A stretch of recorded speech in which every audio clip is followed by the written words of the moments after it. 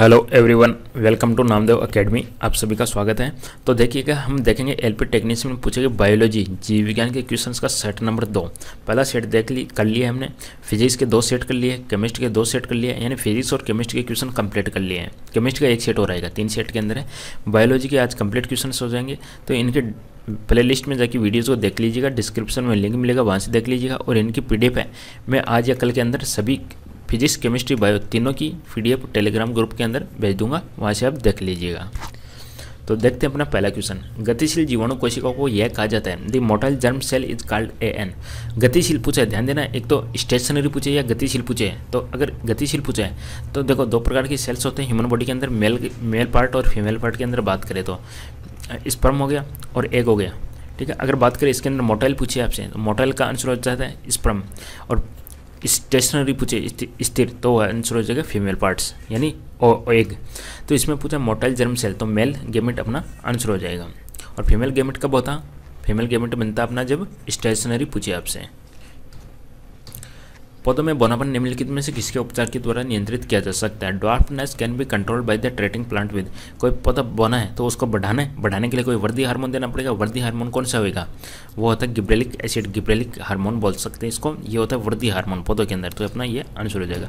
इसके बारे में और ये देख सकते हो, इसकी शॉर्ट फॉर्म अगर गिब्रेलिन हार्मोन है, इसको गिब्रेलिन A3 भी बोलते हैं, गिब्रेलिन एसिड ऐसा बोलते हैं, गिब्रेलिन A3, इस तरीके के इसके कई नाम है। ये कहाँ से पाए जाते हैं? ये प्लांट्स एंड फंगी के अंदर पाए जाते हैं। इसका अगर फॉर्मूला पूछे आपसे तो C19H22O6, C19H22O6 इसका फॉर्मूला है। अगर इसको शुद्ध किया जाता है तो ये सफ़ेद से पेल येलो कलर में बदल जाता है, ठीक है। पौधे होते हैं वो अपने नॉर्मल स्टेट के अंदर GA3 प्रोड्यूस करते हैं। नेक्स्ट आगे बढ़ते हैं। फाइटो हार्मोन क्या होता है? देखो, फाइटो हार्मोन होते हैं, ये क्या होते हैं? जो प्लांट्स हार्मोन होते हैं उनको ही फाइटो हार्मोन कहते हैं। तो फाइटो हार्मोन या कहे तो प्लांट्स हार्मोन, ये क्या काम करते हैं? इनका जो काम होता है वो होता है प्रकाश संश्लेषण के लिए इस्तेमाल किए जाने वाले पदार्थ होते हैं ये फाइटो हार्मोन। और यहाँ पे इसको देख सकते हो, जो भी प्लांट हार्मोन है उनको फाइटो हार्मोन भी कहा जाता है। ये एक रसायन के रूप में होते हैं जो पौधे के विकास को रेगुलेट करते हैं। किसको? पौधे के विकास को। अगर टाइप्स पूछ लिया, आप यहाँ से पढ़ लेना पूरा, मैंने डिटेल में वहाँ पढ़ा दिया था। अगर इसके टाइप्स पूछे तो 5 प्रकार के हैं: ऑक्सिन, गिबरेलिक, साइटोकाइनिन, एथेनिन, एप्सिक। ये मल्टी सेलुलर ऑर्गेनिज्म, बहुकोशिकीय ऑर्गेनिज्म कौन सा है? तो दिए गए ऑप्शन में से जो अपना आंसर है अग्रेकस, जिसको आप एज ए मशरूम के रूप में, शायद इसको मशरूम ही बोलते हैं, अपने खेतों के अंदर ये होता है, अग्रेकस होता है। ये होता है multi cellular organism. Which of the following animal is not ट्राइलोब्लास्टिक? Triploblastic कौन सा जानवर नहीं है? तो दिए गए ऑप्शन में से अगर हम बात करें, ये है प्लेनेरिया, जेलीफिश होते हैं, एस्केरिस, एर्थवर्म। तो ये जो जेलीफिश है ये अपना ट्रिप्लोब्लास्टिक नहीं है। तो यहाँ देख सकते हो ये इस तरीके की होती है, जेलीफिश होते हैं। और इसके बारे में और डिटेल यहाँ पे लिख दी है। परागकण किस में पाए जाते हैं? तो परागकण होते हैं, ये होता है जो मेल पार्ट होता है किसके अंदर? फ्लावर्स के अंदर। तो ये किसके अंदर पाए जाते हैं? ये पाए जाते हैं एंथर्स के अंदर। तो आंसर हो जाएगा एंथर्स, प्राकोस। यहाँ पे देख सकते हो ये इसका फीमेल पार्ट हो गया, जिसको हम क्या बोलते हैं? फीमेल पार्ट को हम क्या बोलते हैं? स्टिग्मा बोल देते हैं, कार्पेल बोल सकते हैं, ठीक है। ये इसका ओवेरी हो गया, ओवेरी के अंदर ये जो बीज हो गए ओविल हो गए, ठीक है। दूसरी बात, अगर आप बात करोगे, ये जो पोर्शन होता है ये होता है मेल पार्ट होता है, जिसको आप एंथ्र बोलते हो। ये इसके अंदर ये छोटे छोटे ऑर्गेनिज्म हो गए, राइट। तो पूरा आपको ध्यान में रखना, ये पत्तियाँ वगैरह होगी साइड में। निम्न में से कौन सा एंजाइम एग्नेशिया द्वारा स्रावित होता है? Which of the following enzyme is secreted by the pancreas? तो पेनक्रियाज से स्रावित होता है, कौन सा होता है? इंसुलिन। अगर यहाँ से एंजाइम पूछे आपसे आंसर हार्मोन की बजाय, अगर एंजाइम पूछे तो वो आंसर हो जाएगा अपना पेनक्रियाज से ट्रिप्सिन होता है। और बाकी अगर और देखो, आप यहाँ से देख लो, जो लैक्टेज होता है वो कहाँ से स्रावित होता है? इंटेस्टाइन से, यानी आंत से। बाकी ट्रिप्सिन है वो कहाँ से होता है? पेनक्रियाज से। माल्टोज होता है वो कहाँ से होता है? Breaks that D glucose the enzyme plants in bacteria, plant और बैक्टीरिया के अंदर होता है माल्टोज। दूसरी बात है सुक्रोज, ये डाइजेस्टिव एंजाइम है, और इनकी पूरी डिटेल आप देख लीजिएगा। और ये कहाँ पे होते हैं? छोटी आंत के अंदर होता है। अर्धसूत्रण के लिए कौन सा कथन सत्य नहीं है? तो अर्धसूत्रण के लिए सत्य नहीं है वो है अपना, ये कह रहे हैं कि दिए गए ऑप्शन में से अर्धसूत्रण 2 चरणों के अंदर होता है, बिल्कुल 2 स्टेज के अंदर होता है, पूरी डिटेल्स के अंदर है। बाद में देखेंगे, हम रिवीजन कर रहे हैं इसमें। तो इसका आंसर हो जाएगा, ये कह रहा है कि 2 गुनी संख्या होती है, 2 गुनी नहीं होती, इसके अंदर 4 गुना बढ़ जाती है। तो आप यहाँ से इमेज में देख लीजिएगा। इसमें देखो यह है इसका, और यहाँ पे इसकी डॉटर न्यूक्लियस बनी, और लास्ट में क्या हुआ? 4 बन गई। तो इसमें होता क्या है? रिकॉम्बिनेशन और रीसफल होता है, रिकॉम्बिनेशन और रीसफल होता है। और इसके अंदर जो स्टेज दे रखी है वहाँ पे दे रखी है ऑप्शन में आप पढ़ोगे 2 स्टेज है, पहली स्टेज और दूसरी स्टेज, तो 2 स्टेज के अंदर ये होता है। कौन सा विखंडन द्वारा पुनः उत्पन्न हो सकता है, इसमें मैं फटाफट इसलिए कर रहा हूँ क्योंकि ये एज ए रिवीजन के रूप में देख रहे हैं हम, और डीपली हमने एक्सप्लेन किया है 1 से 26 तक जो जनरल साइंस के पार्ट्स थे उसके अंदर। निम्न में से कौन सा विखंडन द्वारा पुनः उत्पन्न हो सकता है, विखंडन द्वारा, तो विखंडन द्वारा जो पुनः उत्पन्न होता है वो तो स्पायरो वगैरह, और स्पायरो क्या होता क्या है, एक शैवाल होता है जो इस तरीके का होता है, ये पूरा हो गया, ये टूट गया, विखंड हो गया, तो विखंड से फिर से अपना रूप मतलब विकसित हो सकता है, तो ये विखंडन द्वारा पुनः उत्पन्न हो जाता है। स्पायरो वगैरह जो एक सेल होता है। Tissue changes the diameter of A blood cell, कौन सा ऊतक होता है जो रक्तवाहिका की व्यास को बदल देता है, तो उसका नाम बताना है, तो उसका नाम होता है मसल्स। आप इसको इस इमेज में देख लीजिए, ये आर्टरी होगी, ध्वनि होगी, ये सिराई होगी, ठीक है। आर्टरी क्या काम करती है, फ्रॉम हार्ट से निकलती है और बॉडी के अंदर जाती है, और वेन क्या करती है, जो अशुद्ध रक्त होता है उसको वापस से हार्ट के अंदर लेके आती है। इस तरीके का इसका ये अपना एक स्ट्रक्चर होता है। अगर बात करोगे इसके ये जो सेल होती हैं इसके अंदर देखिएगा अपनी, तो इसमें आप देखोगे जो एक होता है ट्यूनिका एक्सट्रीमा, ट्यूनिका मीडिया और ट्यूनिका इंटीमा, और इसमें आप देखोगे स्मूथ मसल होती है। ये जो मसल होती है ये मसल ही काम करती है जो संकुचन और कंप्रेशन का, जिसकी वजह से जो ब्लड के प्रेशर के अकॉर्डिंग उसका डायमीटर इंक्रीज डिक्रीज होता रहता है, वो किसकी वजह से होता है, मसल्स के अंदर। और यहाँ पूरी डिटेल आप देख लीजिएगा, ये मसल्स ब्लड वेसल्स है, वो आर्टरीज, आर्टरियोलॉजिस, कैपिलरीज, वेल्यूज, वेंस, इन सबसे मिलकर बनी हुई होती है। बाकी और सब यहाँ डिटेल दे रखी है। ये 3 प्रकार की इसके अंदर लेयर होती है, ध्यान देना, 3 टिश्यू लेयर होती है इसके अंदर, ट्यूनिका एडवेंशिया, ट्यूनिका मीडिया और एक और होती है ट्यूनिका इंटीमा। रक्त का वह भाग जिसमें 92% जल होता है, शेष 8% में प्रोटीन, खनिज, हार्मोन, एंजाइम अन्य पदार्थ होते हैं, वो कौन सा भाग होता है, तो आंसर हो जाएगा प्लाज्मा। ध्यान देना, और प्लाज्मा को डिटेल में आपको यहाँ पढ़ना है, तो ब्लड हो गया, ब्लड में 55% हो गया प्लाज्मा, 45% हो गया ब्लड सेल्स। अगर प्लाज्मा में 55% है तो इसमें क्या हो गया, वाटर हो गया 92%, तो और अदर सब्सटेंस हो गया 8%। तो ये पूछा है अपने से कि वाटर होता है वो किसके अंदर होता है, तो वो होता है प्लाज्मा के अंदर। ब्लड सेल्स हो गया 45% होता है, और उसके अंदर RBC, वाइट सेल और प्लेटलेट्स ये सब कुछ होती है। निम्न में से कौन से पौधे के ऊतक कोशिका विभाजन में सक्षम है, कोशिका विभाजन में विभेद्योजक, तो अपना आंसर हो जाएगा मेरे स्टेम। अंडा से कोक से किसके माध्यम से लाया जाता है, तो कोक से किसके माध्यम से लाया जाता है, ओविडक्टियन डिम्ब वाहिनी के द्वारा। कौन से एक का उपयोग सामान्यतः सटीक पीएच को मापने के लिए संकेतक के रूप में किया जाता है, पीएच मापने के लिए संकेतक के रूप में हम लेते हैं इंडिकेटर को, और वो आता है यूनिवर्सल इंडिकेटर। ये अलग अलग इंडिकेटर कलर बेस पे, अगर कलर पीएच की वैल्यू इतनी आ रही है, हम या अपने को आपको कलर देखने को मिलता है तो आप बता सकते हो ये रेड कलर आ रहा है, तो आप कह सकते हो पीएच स्केल <3 है। अगर ग्रीन कलर आपको मिलता है तो आप कह सकते हो ये न्यूट्रल है, पीएच है 7। इस तरीके से आप इनको डिसाइड कर सकते हो इंडिकेटर के रूप में। जीवन की उत्पत्ति के बारे में ओपेरियन का सिद्धांत किससे संबंधित है, तो ओपेरियन का जो सिद्धांत है वो था रासायनिक केमिकल से संबंधित था। निम्न गैसों में किसकी वजह से ब्रेड या केक फूलता है और नरम या सुगंधित देता है, वो होता है ओनली CO2 कार्बन डाइऑक्साइड की वजह से। और जो पैकेजिंग के अंदर गैस यूज में ली जाती है, कोई भी पैकेज फूड होता है उसके अंदर नाइट्रोजन गैस यूज ली जाती है ताकि ऑक्सीकृत नहीं हो और उसके अंदर सड़न पैदा नहीं हो। प्रजातियों की व्यक्तिगत संख्या को बनाए रखने के लिए, यानी पॉपुलेशन बढ़ाने के लिए निम्न में से कौन सा जरूरी है, पॉपुलेशन को बनाए रखने के लिए और बढ़ाने के लिए ऑब्वियसली क्या जरूरी है, रिप्रोडक्शन जरूरी है, प्रजनन होना जरूरी है। संयोजी ऊतक कनेक्टिव टिश्यूज कौन सा है, दिए गए ऑप्शन में से कनेक्टिव टिश्यूज़ का आपको बताना है कि कनेक्टिव टिश्यूज़ का जो एग्जांपल किसके अंदर मिलेगा, तो बोन्स आपका आंसर हो जाएगा। बोन्स के अंदर कनेक्टिव टिश्यूज़ होती है, जो बोन्स होती है, एक बोन दूसरे बोन से किसके द्वारा कनेक्टेड होती है, वो होती है लिगामेंट के द्वारा। और जो बोन होती है और मसल्स होती है वो किसके द्वारा कनेक्टेड होती है, वो होती है टंडन के द्वारा। ध्यान देना, लिगामेंट ओनली बोन को बोन से कनेक्ट करती है, टंडन करती है बोन को मसल से। ह्यूमन बींग के अंदर जो फर्टिलाइज्ड एग्स होता है, फर्टिलाइज्ड एग का मतलब हो गया, इसका मतलब कि जाइगोट हो गया। जाइगोट का मतलब बोले तो जो मेल जो स्पर्म प्लस एग का जो मिलन होने के बाद जो जाइगोट बनता है, यानी जो फर्टिलाइज्ड एग हो गया, gets implanted in the lining of, किसकी लाइनिंग के अंदर रखा जाता है, तो वह रखा जाता है यूट्रस, गर्भाशय। Which of the below is not an industrial application of ultrasound wave, ultrasound wave होती है, अल्ट्रावायलेट रेज होती है, उनका कौन सा इंडस्ट्रियल एप्लीकेशन नहीं है, तो दिए गए चारों ऑप्शन में से जो अपना करेक्ट आंसर होगा कि ultrasonic removal of pesticides from A plants body, यानी प्लांट की बॉडी से जो भी पेस्टिसाइड्स हैं उनके रिमूव करने के लिए हम यूज में नहीं लेते इसका। बाकी तीनों इसके यूज है, आप पढ़ लीजिएगा।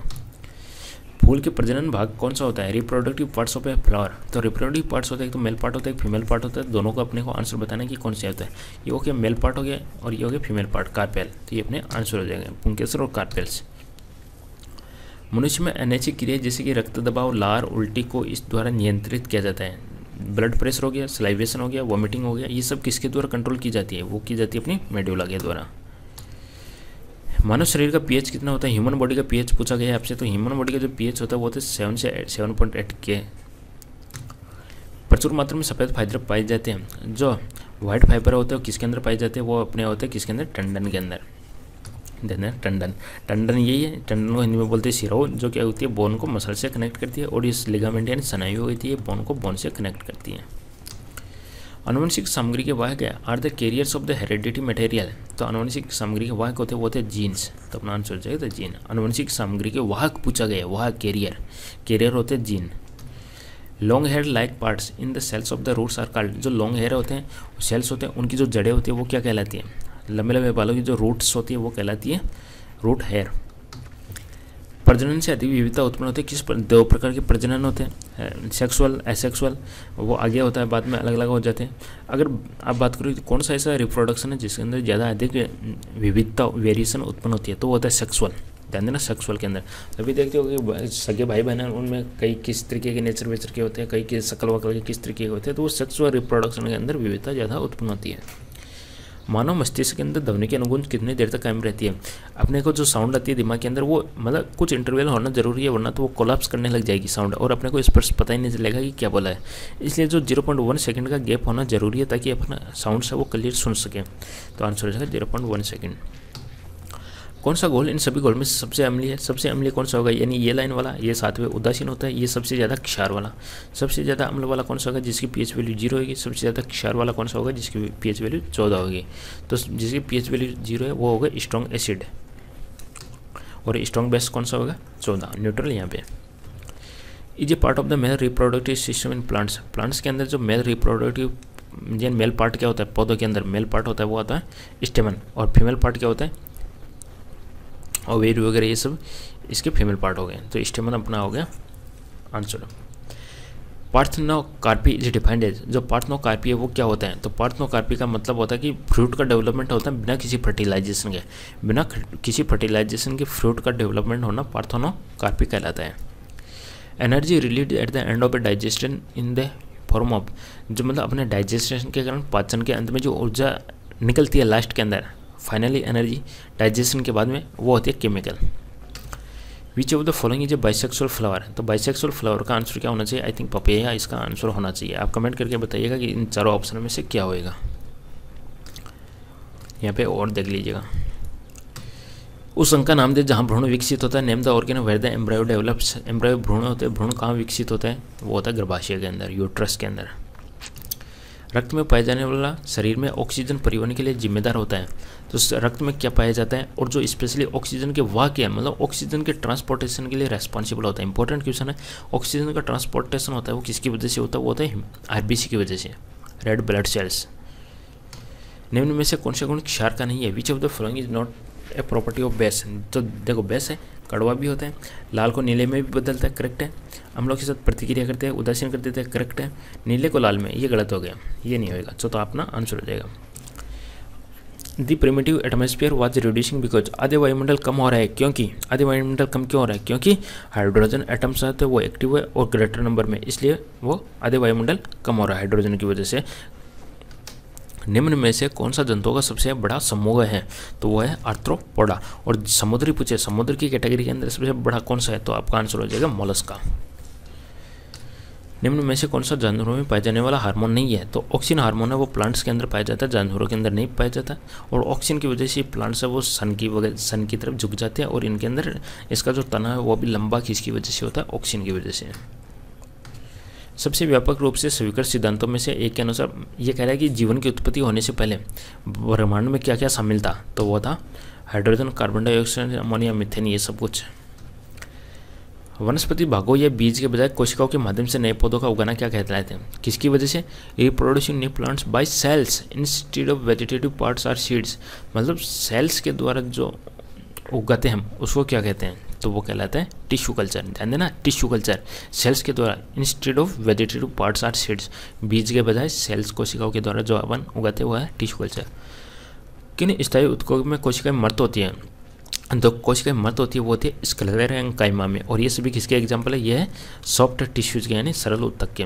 हार्ड टिश्यूज यानी जटिल ऊतक के एग्जाम्पल्स कौन से हैं? वो है अपने जाइलम और फ्लोएम वगैरह।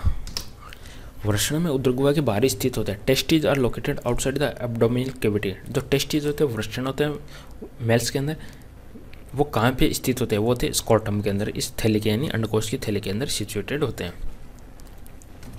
कार्बोहाइड्रेट, प्रोटीन, वसा का पूर्ण पाचन कहाँ होता है? Complete digestion of carbohydrate, protein and fat, complete digestion होता है वो अपना छोटी आंत के अंदर। स्वैच्छिक कार्यों के लिए सुनिश्चितता, अंग विन्यास, निर्वहन और शरीर का संतुलन बनाए रखने के लिए उत्तरदायी है। तो मतलब स्वैच्छिक कार्यों के लिए कौन रेस्पॉन्सिबल है? तो स्वैच्छिक कार्यों के लिए अपना cerebellum. During combustion of unsaturated compounds, असंतृप्त यौगिकों के दहन के दौरान देखी जाती है। तो असंतृप्त होते हैं उनके दहन के दौरान होते हैं पीली लो। अनसैचुरेटेड और सैचुरेटेड हो गया, जिसके अंदर कार्बन कार्बन के बीच में सिंगल बॉन्ड हो उनको सैचुरेटेड बोलते हैं, जिनके अंदर डबल ट्रिपल बॉन्ड हो उनको अनसैचुरेटेड कहते हैं। कौन सा कथन सही है गलत है? मटर के पौधे मेंडल ने किए थे, सही है। गुणसूत्र कारक का वाहक होता है, क्रोमोसोम कैरियर्स होते हैं, मानव अंग में बुझाई पक्षियों के अंग के अनुरूप होता है, गलत हो गया। यानी दोनों बिल्कुल सही है, ए और बी। मधुमक्खी के द्वारा काटे जाने पर इनमें से कौन सी चीज़ आपको राहत के लिए?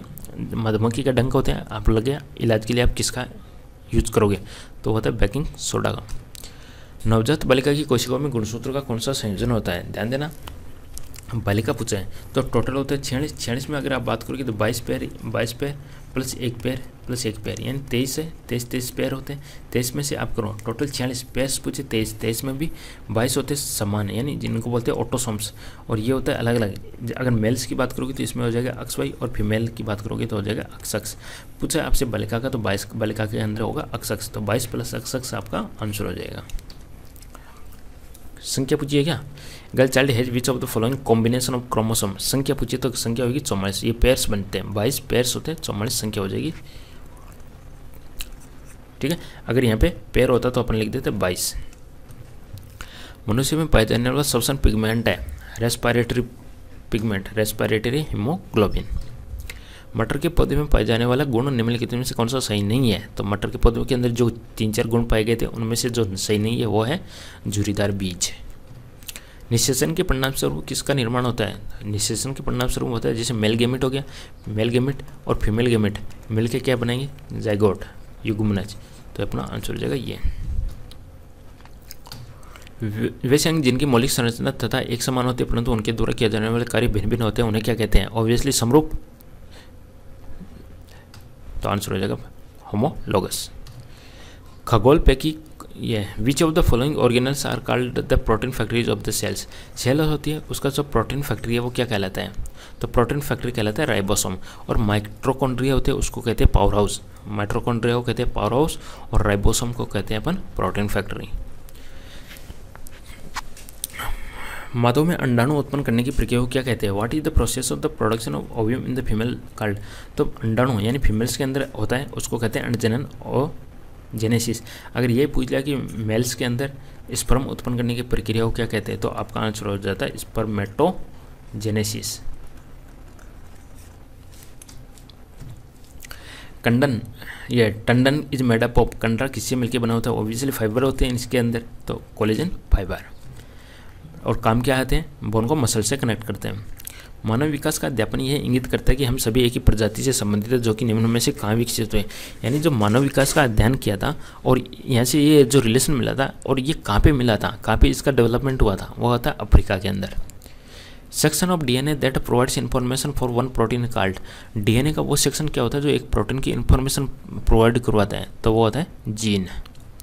Which of the following is not a simple permanent tissue. निम्न में से कौन सा सरल स्थायी ऊतक नहीं है? तो देखो जाइलम है, ये कॉम्प्लेक्स है, कॉम्प्लेक्स, बाकी सब सिंपल है, राइट। और ये जाइलम क्या करता है? जाइलम होता है नीचे से जो पानी होती है जड़ों से पानी को और खनिज को ऊपर पत्तियों तक पहुंचाता है ताकि पत्तियों के अंदर सूर्य की उपस्थिति में भोजन तैयार हो, और भोजन तैयार होने के बाद में वो वापस फ्लोएम के द्वारा फ्लो के नीचे आ जाएगा जड़ों के अंदर। तो ये बायोलॉजी के कंप्लीट क्वेश्चन कर लिए जो एलपी टेक्नीशियन के अंदर पूछे गए थे। इन दोनों पार्ट्स के अंदर मैंने स्पीडली कवर किए क्योंकि अपने रिवीजन किया और डीपली हमने एक्सप्लेनेशन वहाँ पे 1 से 26 तक जो जनरल साइंस के क्वेश्चंस थे, सेट्स थे, उनके अंदर कवर कर लिया है। पसंद आया लाइक कीजिए, चैनल को सब्सक्राइब कीजिएगा, दोस्तों के साथ शेयर जरूर कीजिएगा। Thank you for watching. कोई डाउट हो तो कमेंट में अपने डाउट लिखिएगा।